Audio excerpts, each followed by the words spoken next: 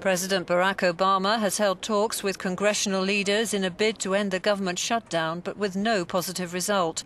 Both sides ended up blaming each other, with Obama refusing to negotiate, while the Republicans continue to hold the budget hostage over his Obamacare. All we're asking for here is a discussion and fairness for the American people under Obamacare.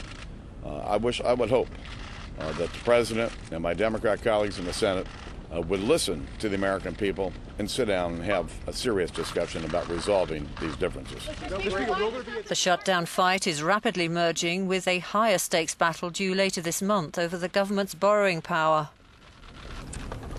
For the good of the order and the confidence of the American people, we should take the debt ceiling debate off the table. The United States of America will always honor the full faith and credit of our country.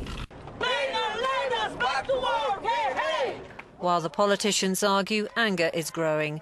Government departments across the country have closed due to the stalemate over the spending bill. Our correspondent in Washington says, in a political battle where so much is at stake, it's hard to see an easy way out. And there will be casualties. The first ones are the hundreds of thousands of federal employees and their families. They have bills, rents, and mortgages to pay. Every passing day without salary pushes them closer to the brink. Stefan Grobe, Euronews, Washington.